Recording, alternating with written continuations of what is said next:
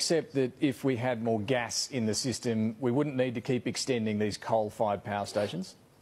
There's plenty of gas in the system in Australia at the moment. Australia is awash with the stuff. The problem is that we send about 4 times as much, or use about 4 times as much in the overseas processing and sending as we do using it domestically. We're sending the gas offshore, and the profits as well so are you'd very like often more gas tax-free. used domestically?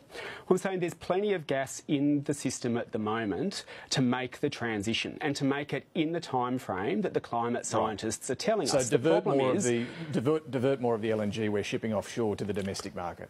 Look, if Labor's saying the problem is that there's not enough gas in the system, then the answer is stop sending it overseas along with the tax-free profits. Like, the big corporations have been taking Australia for a ride. Like, in 1 year alone, 27 big gas corporations brought in over $70 billion of income and paid no tax. And then they tell us there's a gas shortage here in Australia. I mean, come on, there's not a gas shortage. It's that the big corporations are sending it overseas tax-free and Labor's letting them. Authorised by Jay McCall, Australian Greens, Canberra.